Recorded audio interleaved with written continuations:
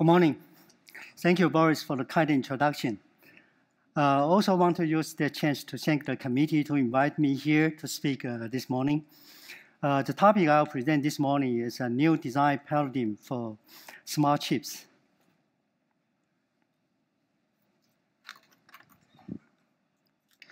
In my presentation this morning, first I'll talk about what are the semiconductor computing trends driven by the semiconductor scaling in the last 50 years. And also we'll point out what are the key technology to enable this to happen. After that, I'll point out this new technology not only driving the technology application trend, but also create new design challenges. So that's why we need a new design paradigm to overcome these new challenges to make our system chip design better. So today, I will share with our preliminary idea on what the new design paradigm should look like. What's the essential component within this design new paradigm? And also, we will present some of our new approaches and results to support this new design paradigm, and then conclude with our concluding remark. If we look at the last 50 years on the computing application, I think semiconductor scaling actually enabled the computing to continue to evolve from the early 60s, from the mainframe computing, support multiple users, to the PC world, one PC, one individual, and to right now the mobile world, one person with multiple devices. So it's coming probably go even more for the machine-to-machine. To support this kind of mega trend, there are a few technologies actually also need to evolve at the chip level and system design level. So actually, the chip design we also find evolve from the 2D design, from the multiple chip within the PCB, evolve to the SoC. So right now, with the requirement of more performance and better system performance, so right now going to the 3D technology. So 3D technology, there are several key technologies are evolving today. So one is the 3D transistor, like FinFET, FDSOI. And the next one, 3D stacking with different technology, with wafer label bonding stacked together. Or the third one is the 3D IC packaging, using wafer-based to improve the system performance.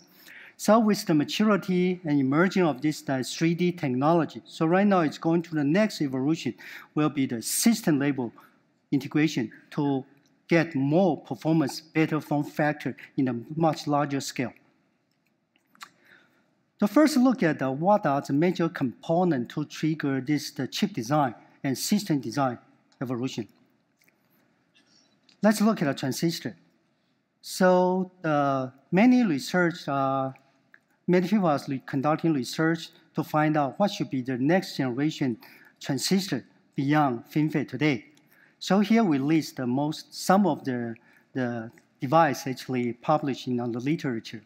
So if we took 3.5 and also germanium FinFET as example, so with the current data look like its characteristic material look promise for low voltage and low power optimization. Beyond that, right now also research working on the electrical characteristic for carbon nanotube and also for graphene. Another key component to enable the technology scaling is the patterning technology. So beyond 193 nanometer single patterning immersion technology, so right now inverse lithography and also multi-patterning are already being used in today's production. Going forward, I think EUV in the last few years, we observe steady progress on all the throughput. But most people have some concern, but we already observe good progress on that. So we expect EUV will be in production for technology after N7. Another key technology is 3D packaging. So as the industry focused, integration focus, switching from the transistor only to the system level packaging. So 3D packaging, IC packaging technology evolved to support this need. So here we show several of the key 3D packaging technology using. So one is on the right, is a wafer label bonding, so it's more straightforward. And also the vertical stacking, that's the different disruptive technology. Mostly used today, or more popular, effective are the 3D IC wafer label-based staking. So here we use the name CoWoS and info that stands for chip on wafer on substrate and integrate fan-out. That's the wafer-based 3D IC technology provided by TSMC. We believe other foundry also provide similar technology. So I will cover more detail on this technology later. So although it's good news, so no matter it's a transistor, 3D packaging, or the pattern technology keep evolving to support this kind of technology trend. However, every new technology also introduce new design complexity and new design challenge. For example, when we move first from the 28 high-k metal gate first to 20 nanometer, we first introduced the double patterning. So when we introduce double patterning, to create a new rule. So you need to worry not only about the width spacing, you only need to worry about whether the component or polygon can be decomposed or not. And those rules will have rippling effect. So this break a lot of existing assumptions today. So if you move further from planar device to FinFET devices, right now your design is not continuous, driving strength is not continuous anymore. It can only have 1 fin, 2 fins, 3 fins, 4 fins. It's become digitized. So your design need to think from different way to optimize your design circuit. So there are other new process now coming. So all this new process now, we need to find out the new design paradigm to quickly overcome these design challenges such that we can realize the benefit it brings to us. And also we find out a lot of new techniques introduced right now. It's not only incremental change or impact to our existing design practice. Some of the technique actually is disruptive. So we need to have out-of-box thinking to find out our solution from totally different angle. Some of the assumption even will break out today's assumption. So I'll point out, show some example today. And also the new technology, sometimes today we find out its impact on design is much wider, much larger than before. It covers much wider design stage. So it's time to truly consider top-down and bottom-up optimization. Otherwise, you cannot fully utilize the benefit this technology provides. And also, we need to think about it's time to provide customized, optimized solution for different application spec. So in the last 10 years, I think we design everything based on mobile. But right now, we have a high-performance computing, IoT, we have automotive. But their spec is very different from mobile. They deserve different kind of solution. Last one, in the last few years, the new technology evolved. We find out we can leverage those new technology to help us solve new problem on chip design, system design. So improve our overall chip design and system design quality and also productivity. So first, let's look at what the new challenge bring to us. So when process continued shrink, provide better scaling, metal usually be scaled very aggressively. So this aggressively scaling make its resistance increase exponentially, while its total capacity roughly keep the same. This dramatic increase of resistance on metal will change the behavior when we do the design on delay. So let's look at how the impact on today's design. If we compare the back end of line, the metal delay percentage over total delay, this potential increase from roughly 10% at 14 nanometer to more than 20% at N7. This number we expect is going up for N5 because N5 dimension will even smaller. So how can we solve this problem? First, we can rely on process continue to find a new material, but I believe the chance is pretty low. So from design side, if we do something, actually, is there any way we can mitigate this problem and find solution? So here I show you an example. So if we look at the top pictures, if we take N7 as example, we want to connect two standard cells separated by 20 micron. If the via resistance we take as 1, this metal resistance roughly 50x more. So to improve the delay, the best way, easiest way to move metal up, use low resistance metal. So quickly reduce the resistance. However, you go through more vias. So your delay still increase. Then how to reduce via resistance, we use larger via or via array. Then we can, in total, reduce back-end delay by almost 4x or to 5x. So by doing that, we do the design on N7, use the approach we just mentioned.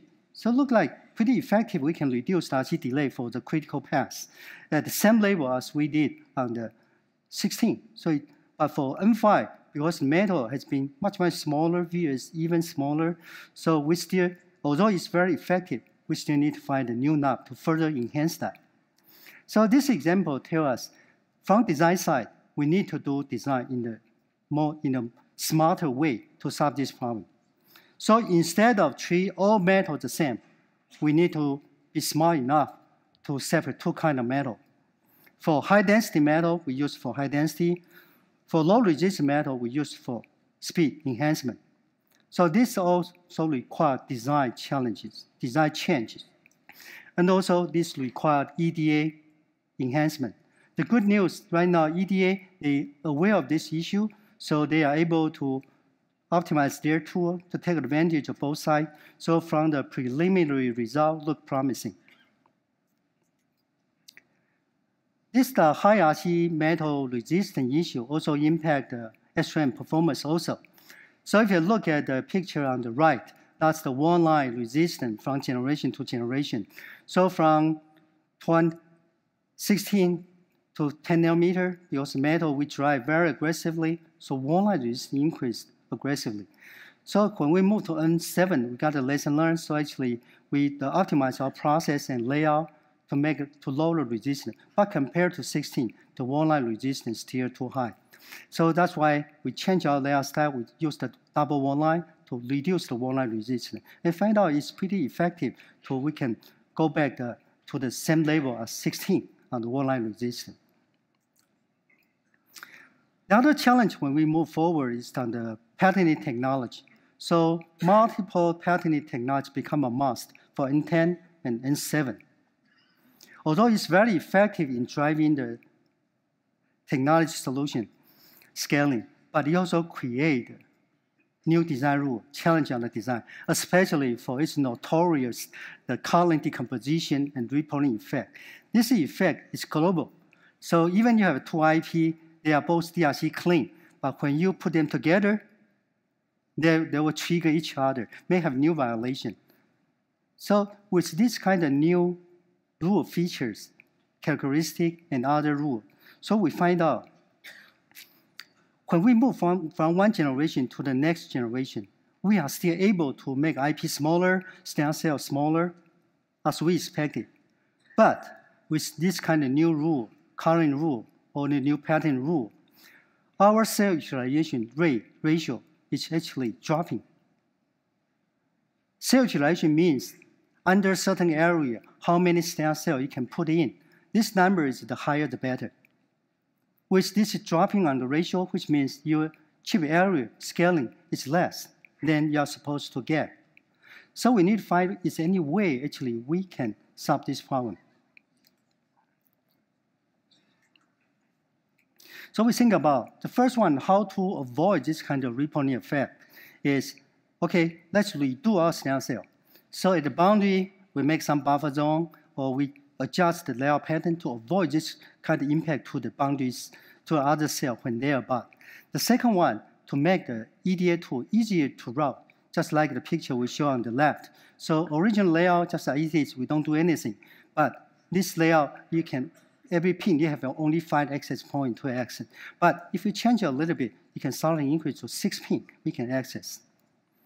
And also we find out, going to N7, N10, N7, or even going further, power network has much impact on cell utilization rate because the resistance is too high. Right now, power network is much denser than before. So traditional, we just use power trunk for all the layers. But with the power trunk so dense, it's difficult for standard cell to place. There's no way they can place. Limited is flexibility. So that's will cause the utilization drop. So is any way actually we can limit this kind of limitation? So we find out on certain high utilization layers, if we can use some new tap style instead of the power trunk style as shown here, we can significantly relax some limitation on the stem cell placement. So by doing this one and also other technique, we are able to move back the cell utilization rate on N7. We believe this technology is also useful for N10, but this data I only showed you the data on N7. Another challenge we see is right now everyone is pushing for low power. To do low power, transistors need to be run at a low supply voltage. But transistor running at low supply voltage due to the headroom limitation, delay variation increase exponentially. But this is not the worst. The worst is when you're doing the design at the 0.5, a very low supply voltage, your delay and skew distribution become non-Gaussian. This is totally break today's EDA tool sign of assumption, which means if you use existing EDA tool practice to do sign of design 0.5 volt, it's not accurate. So it's any way to solve this problem. So we think about the first one. Is any way we can still leverage existing EDA tool capability, minimal impact, minimal enhancements can still get the accurate result at a low supply voltage. So we find out, so for this non-Gaussian distribution, we find out if we can use the two-curve approach, the early curve to cover the short tail, then we use another late distribution to cover the long tail. So with these two Gaussian curve, we can still rarely cover those kind of non-Gaussian behavior. Then we can use existing EDA tool, existing design methodology, still get pretty decent result. But the way we do sign-off will be a little bit different. So we validate this kind of new approach versus SPICE Monte Carlo simulation on the N7 design. So the blue curve is the net delay distribution using the SPICE Monte Carlo simulation. The red dots are the simulation using existing one-curve solution to model the non-Gaussian. So you can see this curve correlation with SPICE is pretty bad. By the way, this design sign-off, we do it sign-off at 0.5 volt. It's pretty bad on correlation. And also, its result is too optimistic. Then we use the two-curve approach as shown on the green dots. So you can see it's pretty close to the Monte Carlo simulation. And the good news, it's also bound by the Monte Carlo simulation. Low VDD scaling also have an impact on SRAM design. So while the logic part has been reduced, can run at low voltage, we also want SRAM part can also be reduced to run at a low supply voltage. So starting from the 20 nanometer, we find out to further lower SRAM VCC mean, design assist circuit will be needed. So to further lower the SRAM VCC mean, we use the negative binline approach. And through the last 3 or 4 generations silicon data, we find out this technique is pretty effective in lower the SRAM VCC mean by 150 to 200 millivolts. So in addition to that kind of new challenge, we need to think about new approaches to have new assumptions on those problem statements and come out new solution. It's also about time to think about top-down and bottom-up optimization. You may ask why it's more critical now. So let me use some example to show you. So as mentioned earlier, technology scaling caused metal resistance increase dramatically on metal and also on via. This dramatic increase on metal have a big impact on today's power ground network. You will make your design out drop spec more difficult to meet, also cause EM violation on your power network. So we need to see how to solve this problem. So the one on the top left is the existing power network, but with the metal resistance getting so high, so they cannot meet the IR drop spec. Right now, the easiest way to add more power trunk. But right now, moving to N7 or N10, right now power trunk is so dense. So if you just add power trunk as it is, it will limit the stem cell flexibility, so cause chip area impact. The better way is, instead of evenly distributed, let's group those power trunks together. So leave larger space for snail cell to place. Let me use this chart to better explain. So today, if you just increase more power trunk density, then for larger snail cell, you cannot place under this power trunk. It will cause DRC violation. By grouping together, leave a larger space between power trunks, then you give snail cell more flexibility. But this one is still not good enough. Snail cell can only be placed between the power trunks. What if this snail cell is larger, or this space already have other snail cell being placed? Then I have to find other spot. This will cause timing difficult to meet. So if we think about how to design our snail cell, if we understand how the power trunk network will look like, so within the snail cell, let's leave some empty space there. Then when I place them, I can easily have more flexibility. I can place those snail cells between power trunk or even under the power trunks. So this gives a better flexibility in our design. So this example tells us, chip architect, when you design your power network, you have to think about what's your impact on the implementation. So for IP designer, when you design IP, you have to understand how your chip power network looks like. So I need to optimize the layout to fit the power network. If you don't talk, then the consequence is you don't get all the benefit from the technology scaling. Similarly, also if you look at SRAM scaling, right now because we move to FinFET, SRAM bit cell size easily determined by gate pitch and also fin pitch. Looking forward, I think it's very difficult to get the same level of scaling as we get before on SRAM bit cell.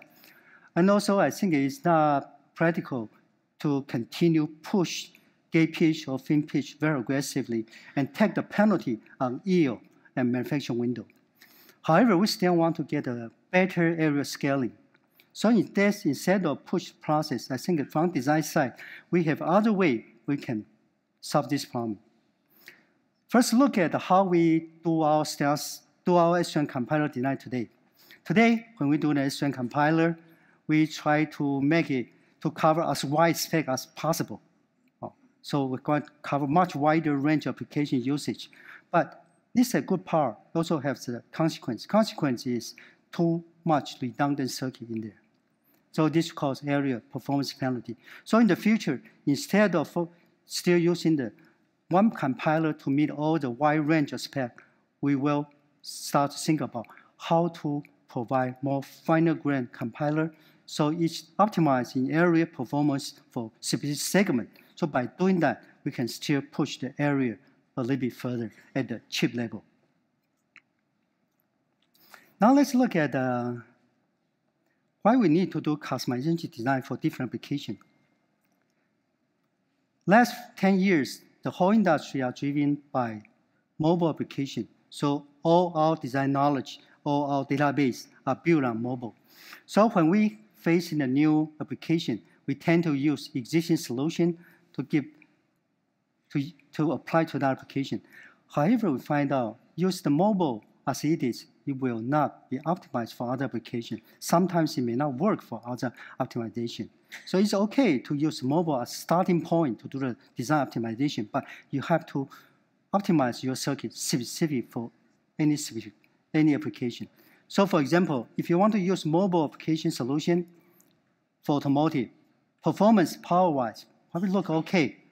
But for automotive, they have stringent requirement on function safety, reliability, and quality. Also, they need to meet the industry standard, HEQ 100, ISO 26262. And also, if you want to use the same solution for IoT, they don't care that much on the performance, but most concerned low power, low leakage, low cost. If you want to consider the high performance computing, they can tolerate on the power leakage, but give me the low leakage but fast device.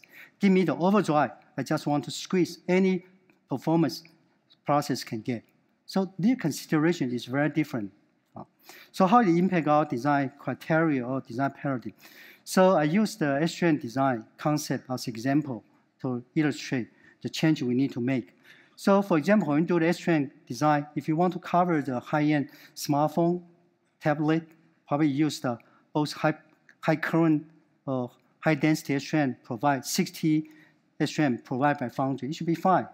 But if you want to starting to touch into the IoT domain, then probably the high density will be out because that cannot be run at low supply voltage. You need to high current with rewrite assist. But if you even want to run lower, then you need to consider use 80 or 10T transistor or even logic-based cell to meet the requirement. So this chart shows you for different applications, when we're doing the design, we need to have different design approaches to meet this requirement. Next, let's see what other technology can help us to provide better chip design, cycle time, productivity, and performance, or even the system level. First, I show you the 3D technology. 3D technology has been used by several chips already today to improve overall system performance, form factor, power. But this technology is still very new. Although there is certain approach, certain usage model to use this technology, I believe there are a lot of innovation we can create to better utilize this technology. So today, I will show you existing approach, how existing customer is existing product using this technology. But I don't want to limit your imagination on those uses only. The purpose is to trigger new innovation, how to better utilize this technology. So first, let's look at the integrated fan-out technology. This is a technology used by most mobile applications today for better form factor, power, or performance.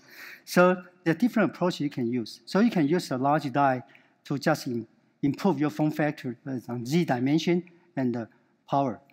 Or you can integrate your logic die with commodity DRAM through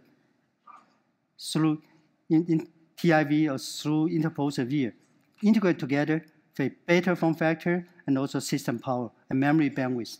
Or you can use them further to push down to further enhance your thickness and better system performance. For high-performance computing application, they are using the technology called CoWoS. Because CoWoS can provide better routing density and also better performance. CoWoS stands for chip on wafer on substrate. So first, you can leverage the CoWoS technology to participate your very huge die into several small die, still achieve the same performance, but with much better yield. Or you can use this technology to improve your overall system memory bandwidth and performance, or by integrate your logic die with HBM module, high bandwidth memory module, through CoWoS. Or you can even integrate your logic die using this technology to have better form factor or performance. And this logic die can be same technology or different technology. So this example just shows you what is happening today, but don't limit our limitation on those applications only. So let's think about, is there any other way we can change our architecture, we can better utilize this technology? The other technology we find out is very useful is the machine learning. Machine learning had good progress on both the algorithm and the hardware in the last few years. We find out if we leverage the machine learning capability, actually can help us solve some of the most difficult issues in current chip design. So here I show two examples. The first one is showing the most difficult problem we have today is on the DRC or congestion correlation before routing and after routing. So if you look at the picture at the bottom left, that's the correlation map, congestion map, before routing, after routing. So you can see the correlation is not good. The red color means the congestion area. However, before the routing, they think everything is okay. But after routing, you find out a lot of DRC violation, you cannot fix it. So this calls a last-minute tape-out surprise.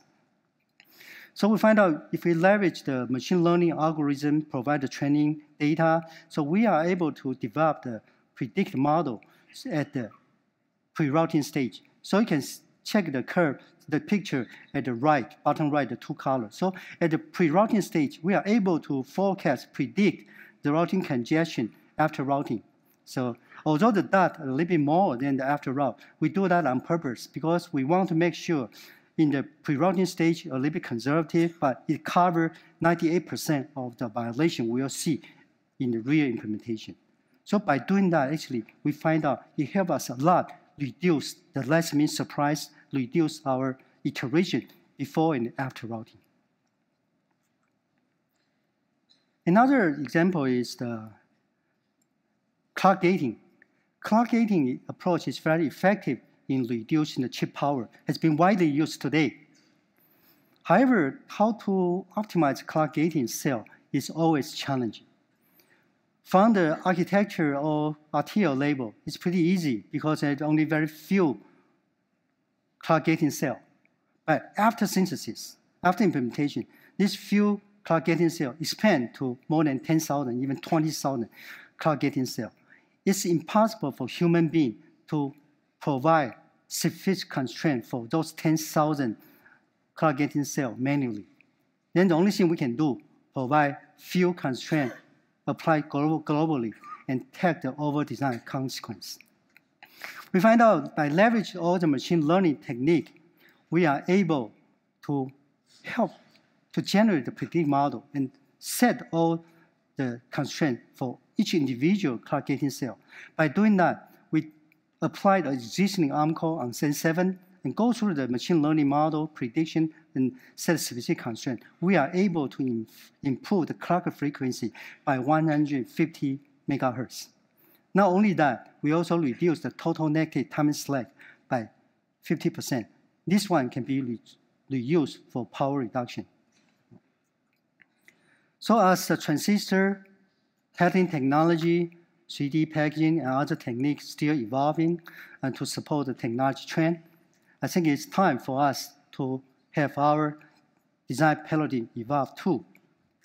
Today, we present our preliminary idea on what the new design paradigm should look like.